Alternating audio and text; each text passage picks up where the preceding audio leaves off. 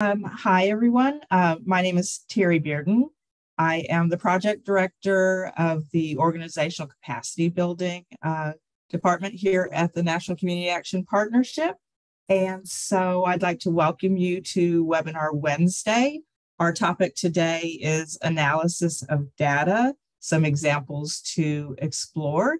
And to lead us in this webinar, we have with us Dr. Barbara Mooney, who is the director of the Association of Nationally Certified ROMA Trainers, as well as Ms. Carrie Gibson, who is the deputy director. So I am going to turn things over to their very capable hands, and we'd like to encourage you to enter any comments or questions in the chat, and I will be prepared to help share that information and those questions with our presenters today. So with that, thank you very much, Barbara and Carrie. Let's get things going. Great, thank you, Terry. And hopefully everyone can see my screen. Barbara and Terry, if y'all can give me a thumbs up, I'll at least know that someone can. Perfect. Okay, well, good afternoon or good morning, wherever it is that y'all are joining us from today. So we have a really fun topic for Webinar Wednesday today. We're going to talk about analysis of data. And so as you probably saw in the description when you were thinking about signing up for today, this idea of data analysis is a topic that continues to rise to the top.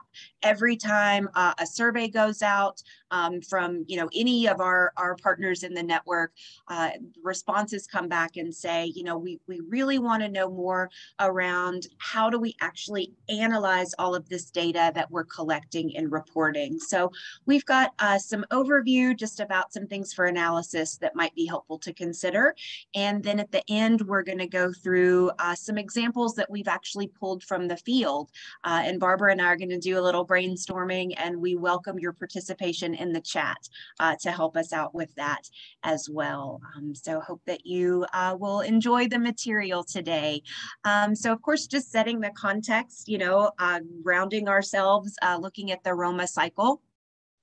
And many of you all I saw when I was looking at the participants, it looks like we've got a lot of ROMA professionals on the call today, so that's really great. But for those of you maybe that are newer to our network, not quite as familiar with our performance management framework, when we talk about being results oriented, what we're really doing is we're saying, what our basic assumption about our work is that the services that we provide, the strategies that we engage in, we assume that by doing those things, that's going to lead to a positive or even a neutral change, but hopefully a change in condition or status for the better. When we talk about ROMA, which is our performance management framework in the community action world, this idea of results-oriented management and accountability. So the management part of that cycle is where we're thinking about identifying those actions that we're going to take, monitoring those services and strategies. It's our system for how we're going to do the work that we do. And then the accountability part of the cycle is where we think about how do we know what we did? What did we document? What was our process for collecting and measuring that data, and then sharing the impact of our efforts? So we really want to make sure that we're always rooted in this idea of a results orientation, that everything that we do should be moving us to that position of being able to bring about a change. This is the PEAK framework that OCS introduced. Gosh, Barbara, when was the PEAK brought up? October at the NASCAS conference is the first that it was publicly shared. Great. So just want to bring this and put this in front of you all. Maybe you've seen it before, maybe not, but looking at the language here. So performance, evaluation, accountability, accessibility, making that story known, making the CSBG story available, and then knowledge. How well do you actually know your CSBG story? How do you know the impact of your work? And so part of this idea of making our story available means that we've got to collect data but not just any data. We've got to collect the right data, and then we have to analyze that data so that we turn it into information so that it can help us tell that story and help us be able to share the impact of what we've done across the country. So I'm going to turn it over to Barbara, and she's going to get us started going into some of our details for today. So just a quick follow-up to that introduction to the peak framework. This is a build on to the framework that was introduced during the modernization period, I like to call it, from 2015 to 2017, when the network was looking at all of the elements of a performance management system and creating the organizational standards and the process. So that framework has now been expanded on. And I was talking to somebody today who said, remind everyone that we are in charge of our story. We control our story. And so I think that's important, not only how well you know, but the understanding that we're in control. So we're going to use data to tell our story. So the next couple of slides is just a really brief review of things you already know, but we wanted to make sure we were grounded before we got into the examples. So when we talk about data, we talk about distinct objects like numbers or responses, but not just that they are a set of objects, but also that there's a purpose for them. So click again to bring that these facts can be used for practical purpose. That's part of what we mean when we talk about data. And it can be qualitative or quantitative, and we just have a couple examples here. I think this is, we're singing to the choir here. So the language, the letters, and it talks about the depth and breadth of issues. It can be from groups of people or from individuals. It can be from notes that are dropped off in your box at work. It can be interviews. So it's that communication with people. That's data. Don't forget that that's data. That's important data. Sometimes we only look at the quantitative data, and that's the numbers, the facts, the statistics, the charts and the graphs that show things. That we'll have a lot more of that in our examples, but we want to make sure the qualitative is important. So Alicia always used to say, no stories without data, no data without stories. And so this goes together, and just reminding us all that that's true. And that when we have those data elements, that's raw, unprocessed data. And in order for it to become useful to us, we have to analyze the data. And you've seen this, you might have seen this before, but it's kind of a progression of we turn data into information when we analyze it in some fashion. So the raw data is what we observe or measure, but it only becomes knowledge when we add some of our own information to the data. We have data information, and then we have that interacting with what we know with our experiences. So we have a little example here of the mountain. We're looking at what are the facts about how tall it is, where it is, what kind of climate it has. That's the raw facts. But we combine that together to understand the conditions on the mountain.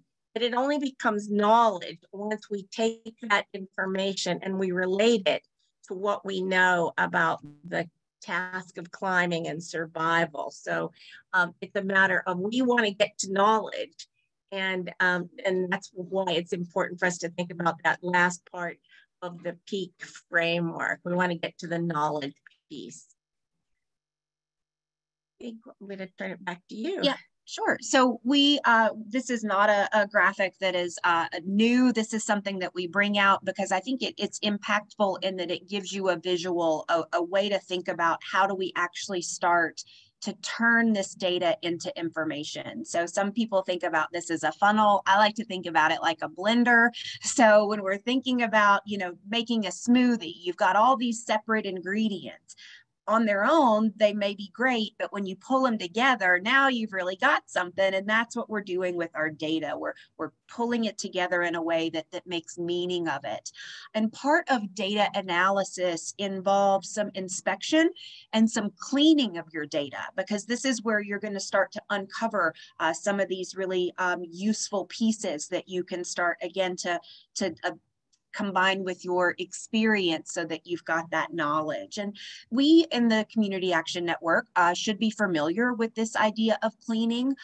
Think about the cleaning memo that NASCAS has sent out, in response to your annual report data. So sometimes they may say, oh, we see that data is missing, or we see something that just looks like it's not quite in range with everything else. Can you tell us about this? So that idea of cleaning up the data is a part of that data analysis. That's what helps us to take the correct raw data so that we make good decisions. So why do we analyze data? Why do we bother, making sure that what we've reported on and collected over the year, why do we start to look at it? Well, raw data needs to be analyzed because we need to make sure that we're removing those outliers or those obvious errors. So think about the graphic that Barbara just had in front of us of Mount Everest. If we saw that they said, oh, the temperature today there is 120 degrees Fahrenheit.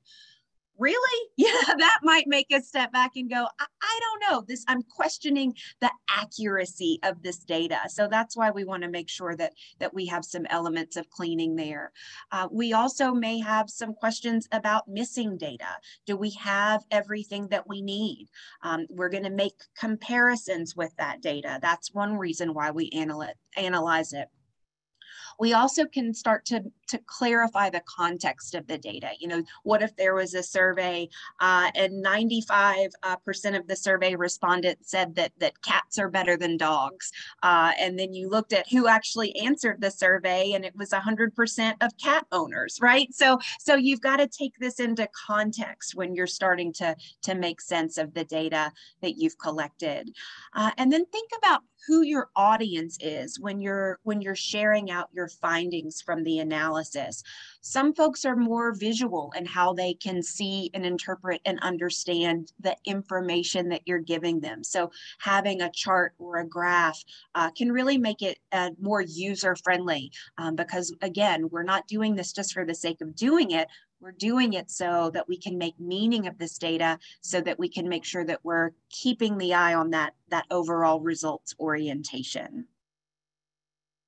So there's a lot of different kinds of data analysis. There are master's and doctoral level programs that can help with this, so certainly, data analysis, these are just different ways, different kinds of data analysis, but we're talking just sort of that bird's eye view of some more perhaps entry level ways that we can start to think about the analysis of data, because we need to have a basic understanding of how we can start to dig deeper into these facts that we've collected so that we can make better decisions. So anyone, don't want to say that, oh, data analysis, it's so easy, but certain parts of it are very user friendly. And so oftentimes we hear folks say, oh, well, we don't have a statistician or a data manager or somebody with this, real specialized skill set at our agency. And that's okay, because you can do these techniques. You can aggregate the data, right? You're bringing it all together. You're thinking about maybe what bucket, if you will, that you want to put it in. But then you can start to also do these things. And these are things that we can all do. We can all count, right? So we can say how many live, for example, in a certain area. And out of that number of people, how many maybe have a certain characteristic? How many are of a certain age, race, ethnicity? How many speak a certain language? What's their housing status? And then once we start to count, then we can start to compare. Well, what does this look like if we look at this count of things in comparison to this count over here? Are we started to see, gosh, this looks like it's a larger impact in this area, maybe smaller over here. Are there any differences? Do we see that folks in one zip code are reporting a need that doesn't show up somewhere else? We're comparing those two things. And so when we start to do those simple things, when we count, when we compare, then that sets us up to start to identify trends. Is something getting better? Is it getting worse? Is something changing? Does that mean that our priorities then need to shift? So just very, very user-friendly ways. Just be curious and start playing with the data that you have, and really, kind of this idea of see what rises to the top. But this is important. What if the data that you're analyzing is flawed? Think about this. Think about if you are making decisions based on the analysis of your data. If that data is flawed, that's going to lead perhaps to a waste of time. You've spent all this time looking at this data. That's a waste of money, those monetary resources. It can give you a false impression. You could come away thinking that something is doing really well when in fact it's not. Or you could come away thinking something's really in crisis when in fact it's okay and doesn't need your attention. Can lead to poor forecasts and then devalue those decisions that follow. So if Barbara and Terry and I have just been in a 3-hour session where we've analyzed data only to find out that that data is incorrect, all of our plans and every decision that we made based on that, we're going to feel that. Think about the impact on staff morale. Think about the impact on your customers, the impact on your budget and your resources, all from the analysis of data that was not accurate. So we want to make sure that we take the time on the front end to do that cleaning so that we're not suffering the consequences of flawed data later on. And this is a good little cartoon, this column D here is like, oh yeah, man, sorry, we just can't trust you. Column C, we believed in you, but oh gosh, you've let us down. So, and we know that errors can happen, right, at any stage of the process, because most of the data collection and entry that we have, it comes from people. And guess what? People make mistakes. We make mistakes every day. Errors can occur at all part of the process. Maybe we're not getting data from everyone that it needs to come from, or we're getting data that's incomplete or inaccurate. Think about if you're trying to just type in the number 11 and you hit it a couple of extra times and now you've got 1,111. What's that going to look like when you sum all of those data entries? But these are things that can happen. We want to make sure that we think about the errors that can occur, not just with the data collection, but thinking about our data storage system. If we enter in the wrong symbol or the wrong letter or number, is that going to cause us to maybe lose our data? Is it being collected in a timely manner, timely so that it's relevant to what we need to look at and make decisions around? And if we can't get that data, thinking about the storage, if there's errors in being able to retrieve the data, well, so what? Now we've got all this stuff over here that we don't have access to, so we might as well not have it at all. Those mapping errors that can occur. So we don't want to assume. We talk a lot about making assumptions. We don't want to assume that the data that we have right in front of us is correct. We want to make sure that it's been cleaned, that it's been evaluated, so that we can have confidence in knowing that the information we're looking at is indeed accurate. We talk about 4 pieces of data accuracy, or quality data rather. Is it complete, accurate, reliable, and timely? And so I think about that of, that spells cart. So I'm not putting any data in my cart unless I know that it's quality data, because I want to make sure that I'm then making good decisions based on that. Barbara, do you want to talk a little bit about ice cream? Yeah, it's one of our favorite comparisons, that it happens that the number of drownings go up at the same time that the consumption of ice cream goes up. So if you're going to compare two things, you want to make sure that there's a causative relationship. So in the next slide, you'll see the graphs. If we looked at these two graphs, we would say, oh, well, ice cream sales influence drowning, or drowning influences ice cream sales. But they're both related to a third factor, which is the warm weather. And so we always have to be thinking about that.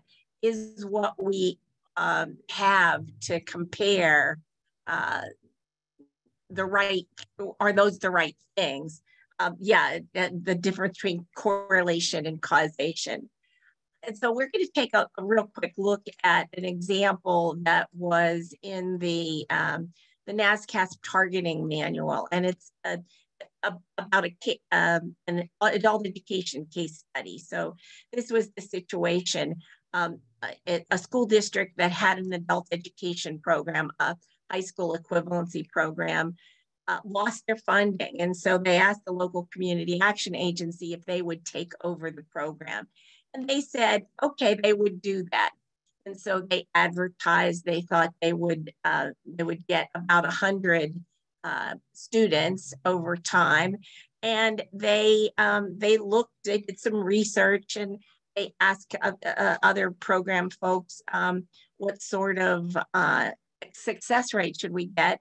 And so they set a target of 100 people to be served, and 40 of those, 40%, would get a high school diploma at the end of the program year. So they conducted their program. They did the best possible program they thought they could do. And at the end of the program year, the end of the first year analysis, what do you think they found? Did they meet their target, or did they not meet their target? Well, they did not meet their target. They only had 13 people who got a high school diploma. So they were pretty upset, and they didn't know what to do. So they did what the next step is to collect more data. So you've got the data, you analyze the data, you have questions that come up. Why didn't we meet our target? And so they decided they would interview the students. So they got the list of the students that didn't complete or didn't get their high school diploma, and they called them and they talked to them and they asked them. They said, what was the problem? Why didn't you? Well, they didn't quite say it that way, but they said, what were your challenges, your barriers? What could we have done to help you? Because they thought, well, maybe these students just weren't motivated. They didn't get their high school diploma because they weren't motivated. Well, they found out that wasn't the case. That the individuals were motivated. They were excited to get a diploma, but that there were lots of other problems. They didn't feel they were making progress. They were discouraged. And so the teachers went back and looked at what they were doing. They had decided that they were not going to give grades. They felt that if they gave grades, if they gave someone a C rather than an A, that would be discouraging. And so they only gave feedback. And so what the students told them was, we need to know if we're progressing or we're not progressing. The students also said that the time that the class was offered was inconvenient, and that the location was inconvenient. So that's what they had to decide now. What changes can we make? Because remember, data is for a purpose. And the purpose is making sure that you're doing the best possible job you can do. So they made some changes. And if we were in a situation where we could speak to you, we would ask you to tell us what kind of change did you think we could make. But for now, we're just going to say they decided they would have some new hours. They would devise a process of measuring progress that they could share in an individualized plan with each of the adult students. And that would give the students a knowledge of how they were progressing. They wouldn't have to use the A, B, C, D, E, F old school system, but they would have a measure of progress that was individualized. So they made those changes, And unfortunately, we don't know how well they did. Wouldn't that be the next step? Is to make sure that you followed up to find out whether those changes actually did what you expected them to do. Mia's asking about the peak graphic. It will be in the PowerPoint or the PDFs of this slide deck that you'll be able to download. Okay. So now here's where we're going to spend some time discussing. And we didn't realize that you wouldn't be able to speak. So we've asked Terry to jump in and help us to do some analysis. And we'll ask you to put some ideas in the chat. Terry, would you send the PDF of the example handouts into the chat? I'm doing it now. Okay, we've got 8 examples, and we're gonna talk through them. We're gonna ask you to look at data elements, and thanks, Connie. We'll look at data elements, and we'll think about what story does it tell us. Okay, so we're gonna look at the first one. So we found that in our report, we served 40,000 individuals. This is a report, you have to believe that this is a report from a local agency. So we served 40,000 individuals and 16,000 households.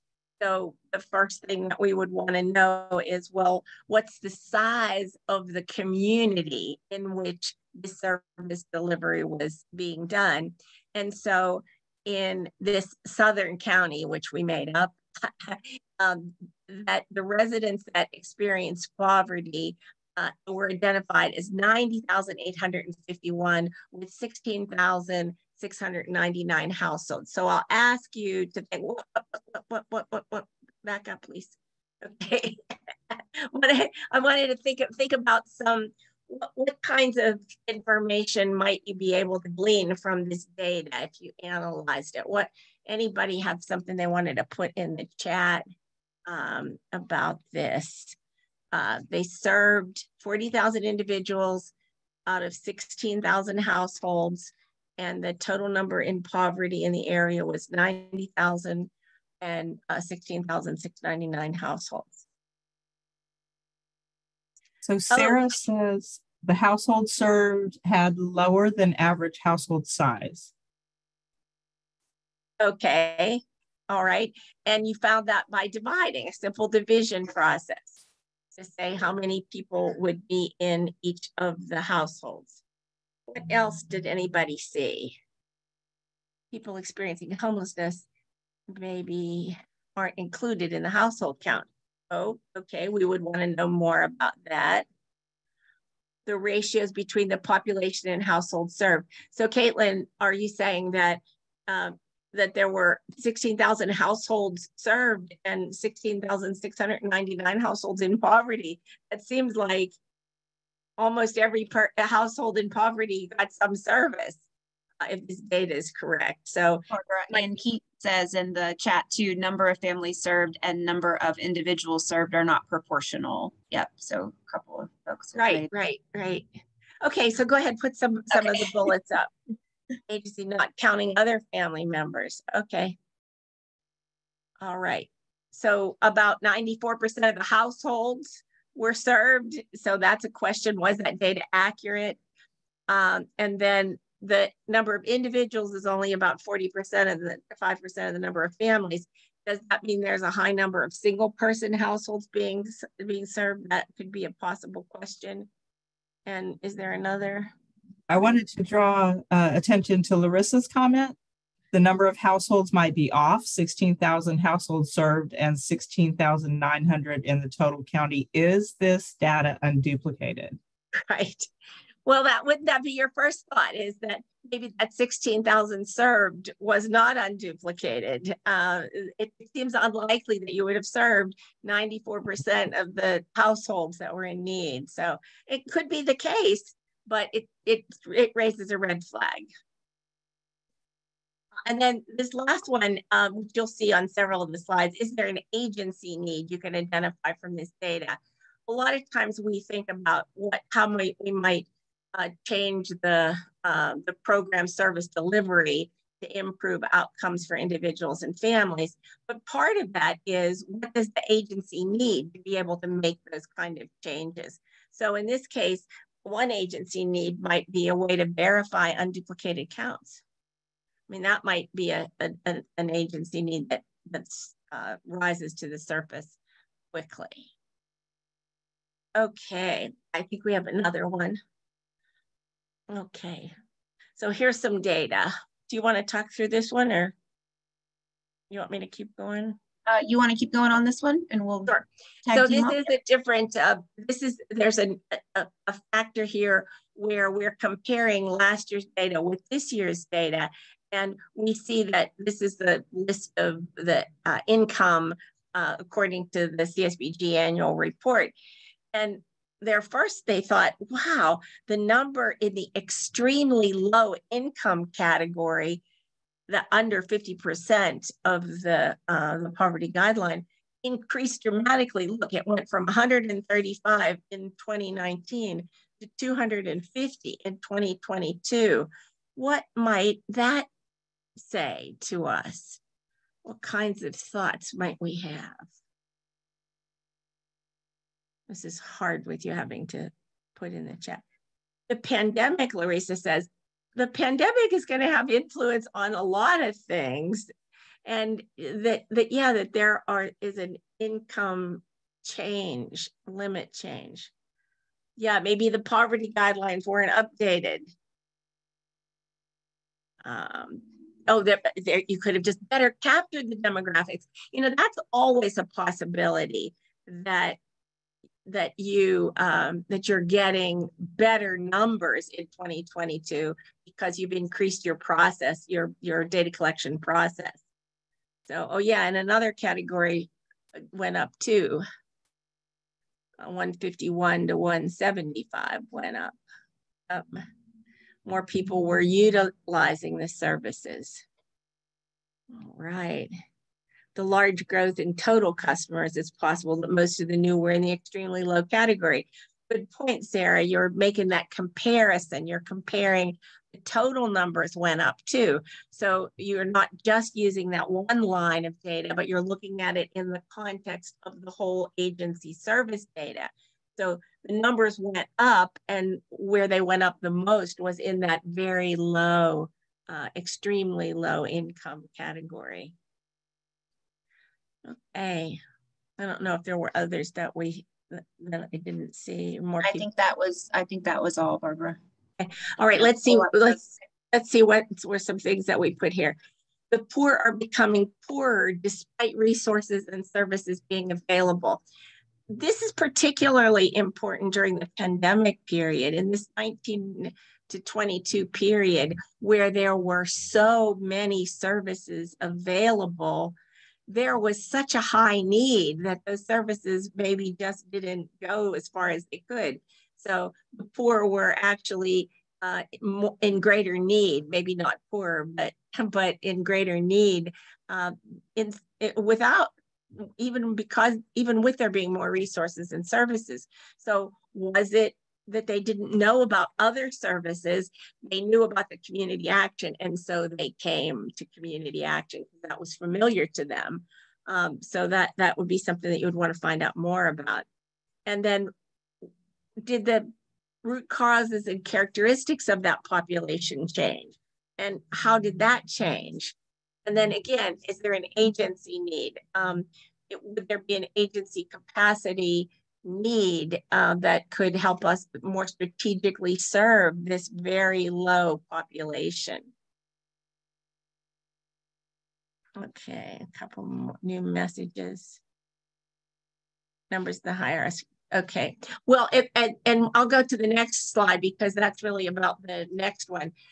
I was really concerned about the change in the relationship of the eligibility increase to 200% of poverty, what impact that would have on agencies. And so in this case, there was an increase in these higher income households. And that, as Larissa said, that could just be because the eligibility changed. And then maybe things just need to change because of the fact that those at the higher incomes are struggling as much as those at the lower level. Any thoughts about this higher income? The higher numbers in those categories. Inflation, the higher costs, and we're hearing a lot about higher costs of housing, that was causing people to have greater need for food supports. They don't normally consider themselves poor. But when you're in the face of a pandemic, you have a lot of issues that you have to deal with. Capturing the data, medical bills. Yeah, in the past they weren't. Yeah, the eligibility limit makes a huge difference, doesn't it? I think so. Yeah. Let's see what other things we have. Eligibility levels increased. What are different needs? And then a question of the service delivery process, has it changed?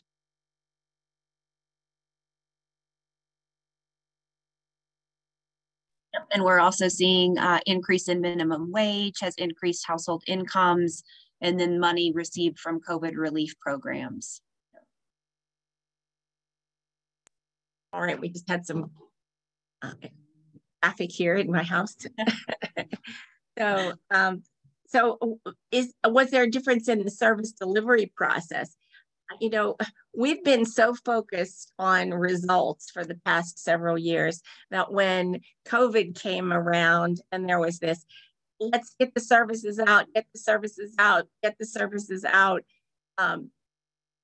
We were a little shocked as a network, and we're thinking, what are the service delivery processes that had to change during this period to support these additional folks, to support people with higher income? All right, let's see. Unfortunate deaths. Yep, that's a good one. That happened. I'm sure that happened to a lot of people, that families were finding themselves in need because they lost family members that were wage earners. Increases in minimum wage. COVID relief programs, right. So this question about what agency capacity is needed to better identify and more strategically serve this population. So you see changes on both ends of the scale here in example 2 and example 3. So Carrie or Terry, any other thoughts about this example 2 and example 3, where there's a big increase in the low end and in the high end? I think the comments have done a nice job of reflecting that it's not just what happened on the family level, but it's also looking at what was the impact of a community event on the family, and then also thinking about agency capacity. So even though this is agency data about families, you're still able to hit all 3 of those main areas just in your analysis. What Carrie said. Yeah. What Carrie said. Good. Well, let's look at this next one. And so in examples 2 and 3 that were connected, the discussion there was based on what we did see in our data collection, but sometimes our analysis needs to happen because of what we don't see. So think about that perspective. So here I'm going to pull up quantitative data. Let me get my chart here. There you go. Shows that there was a high % of children under the age of 5 years old in families with low income. And the qualitative data that was collected, through those interviews, those focus groups, surveys, didn't show a need for early childhood services.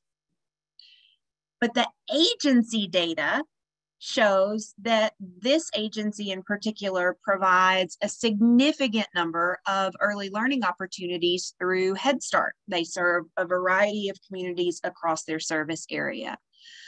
So in this case, very few people actually said that there was a need for those early childhood kind of supports to meet families' needs. Why do you think that was? It's already being met by the agency. They're already getting it. Yeah, they knew about the service. Yep. And this is so important. It seems so obvious, but this is skipped in community needs assessments across the country.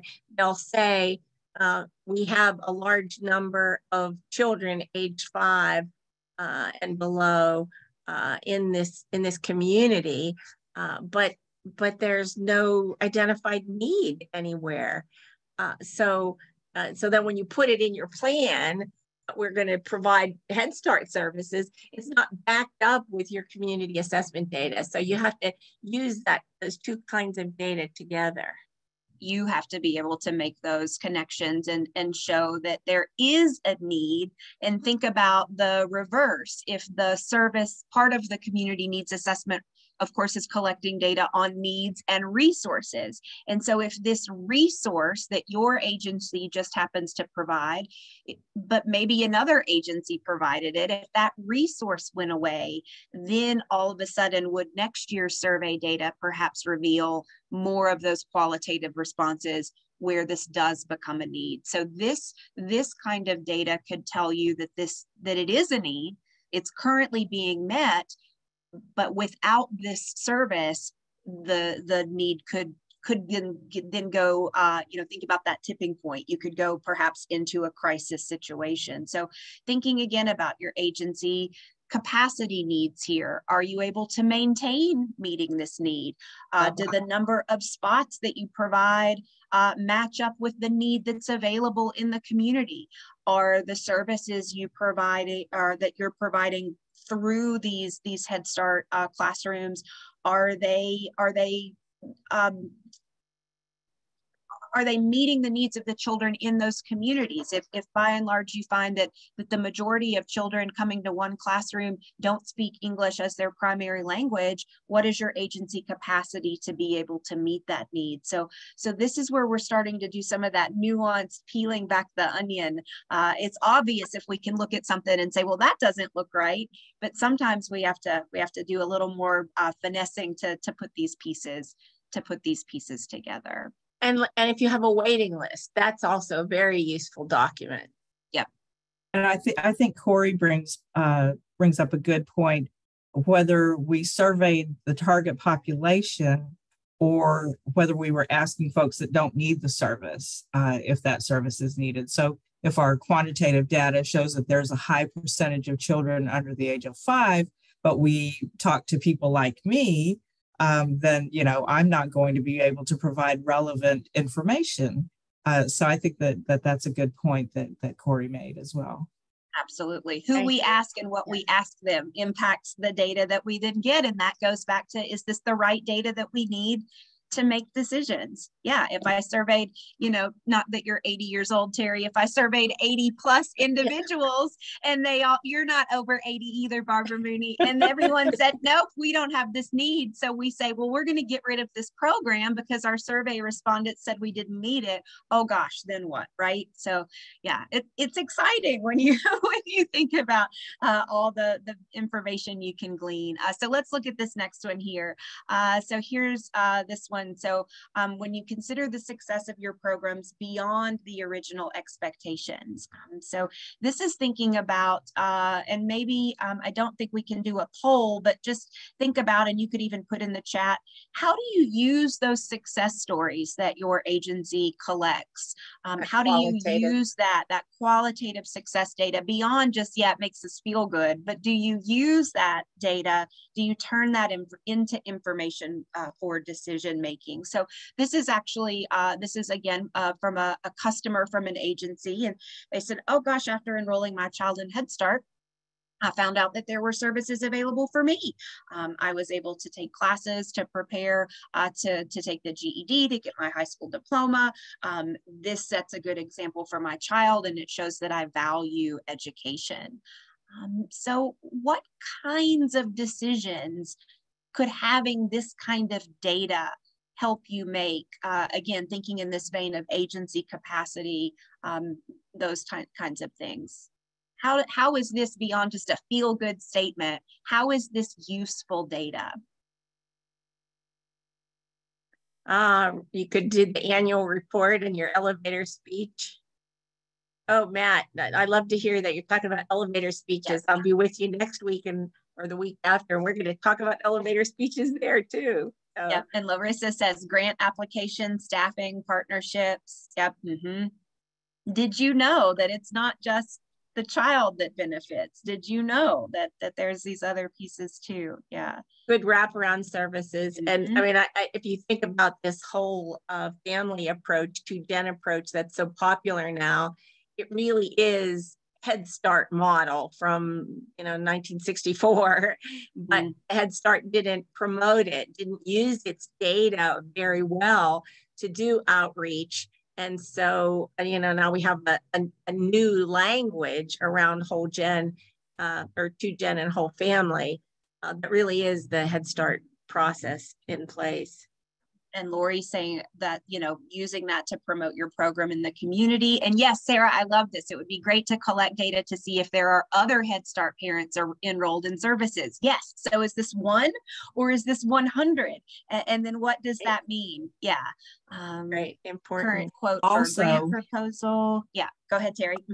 Also, when we think about Head Start, I think sometimes there's an assumption that if our agency provides Head Start services to, say, part of our service area, we forget about the other Head Start programs. So are we also reaching those Head Start families that have standalone Head Start programs and early programs? Good. Yeah, because a lot of the Head Start programs that are in school districts don't have the wraparound services that the community action programs do. That's a great point. We can provide those linkages. Yep. Right. Yeah. Okay. So yeah, just thinking about, those implications for agency capacity going forward. Again, is it 1 or 100? Is there opportunity for some interagency referral and support and leveraging there and also in the community? And is there an agency need that you could identify for this story or from this story rather? So just what we may just see is, oh, that's something that feels really good. This could also be a really key part of that decision-making conversation. Barbara, do you want to do this next one? Sure. When something didn't happen the way you thought.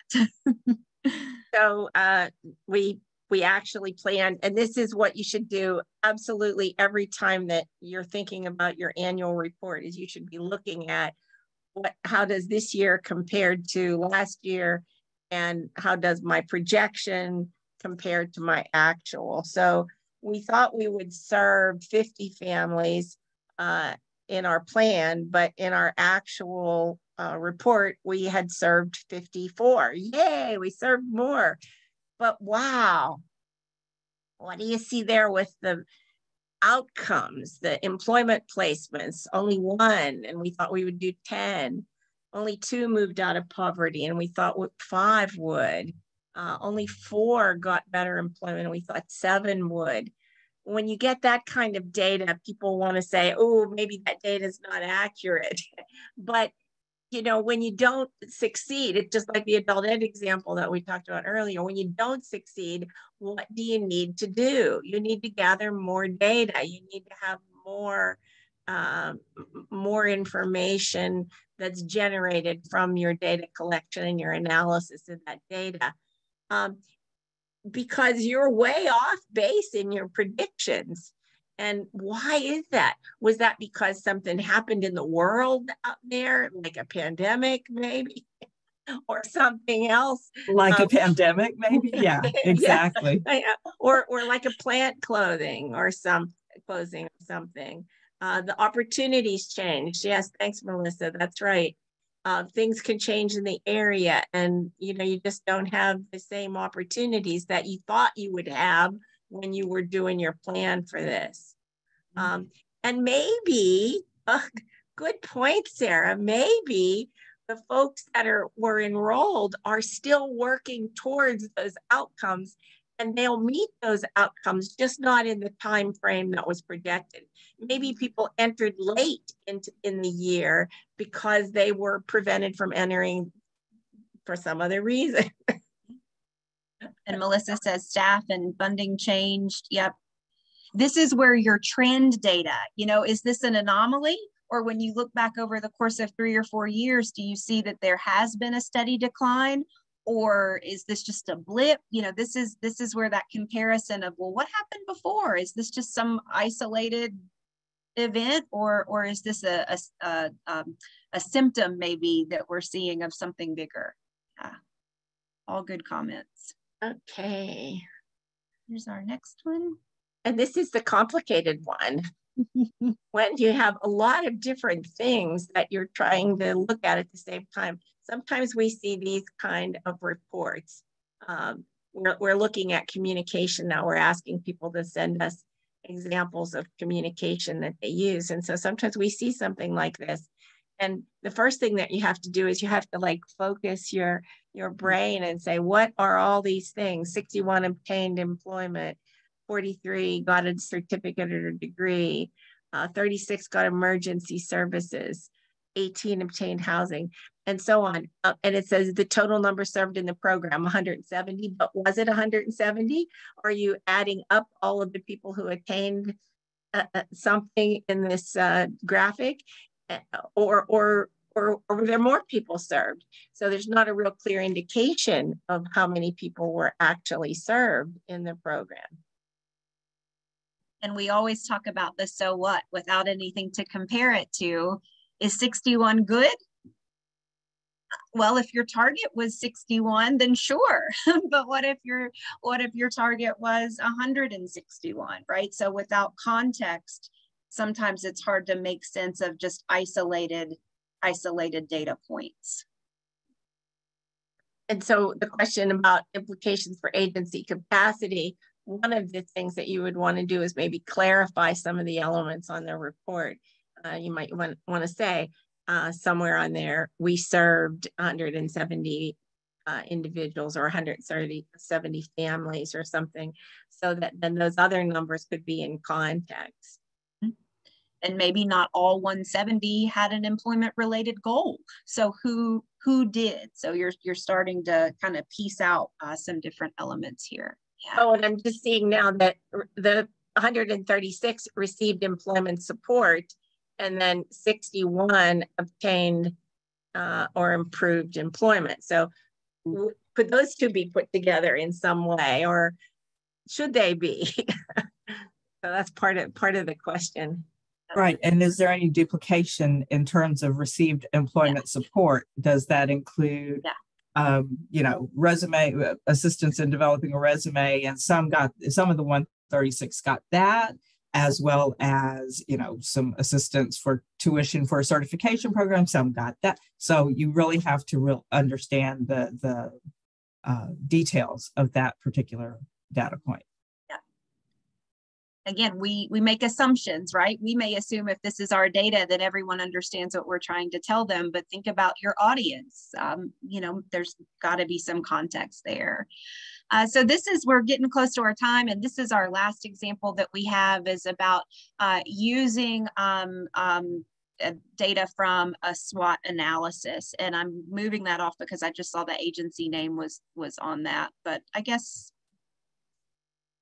that's okay because we've already sent the. We didn't send it out. Oh yeah, okay. We did. Okay. Well, it doesn't say anything bad about the agency. No. So SWOT analysis, right? So general, yeah. So this is often done as part of a strategic planning process, and a SWOT analysis is an excellent opportunity to collect data on your agency level needs. So again, sometimes this is just done as an isolated activity. It's a standalone check. We did a SWOT, but so what? What are you taking from the analysis of that data? So, you know, we may see some strengths that could also be our challenges, and some challenges that we know we can lean into our strengths to build on. So again, not just leaving this as raw data. This would be an example just of raw data. This is just a set, but you have to then start to make sense of it. How many said this? Did they also then say this? Are things in this area getting better? Are they getting worse? If you have SWOT data from the last time you did it, is anything different? Were the people that took it, that completed the SWOT analysis, different than the time before? So, you know, with all of these examples, I think what we're trying to just say is you can just start anywhere with just a sense of curiosity with any set of data. And we always talk about, you know, just starting small.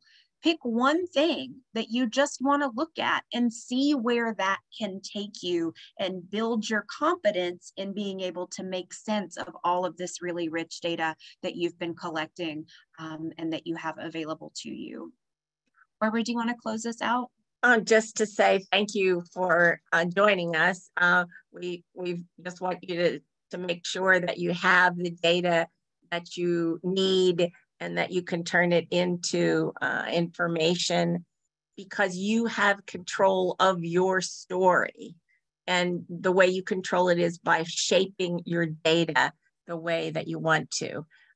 Just how well you do that is part of the performance management framework. So let us know if there are things that you need to be able to move forward. And we're hoping that you have what you need to talk to other people, that you can use some of the material that we've shared to start discussions at your own agency to think about data analysis. So thank you, Terry. Thank you. We really appreciate your expertise. I want to answer a couple of questions. First of all, I'd like to make a request. I've placed a link in the chat for the webinar evaluation. So please, please, please complete the evaluation. And yes, we will be posting a recording of this session and sharing the PowerPoint slides, as well as a link to the survey, to the evaluation following the session. So we appreciate everyone's time. I'm going to take one more quick look and see if there are any other questions. I don't see anything else. So again, thank you all very much, and we'll hopefully see you next Wednesday at the next Wednesday webinar. So thanks, guys. Thanks, Terry. Thank you. Thanks, everyone. Have a good rest of the day.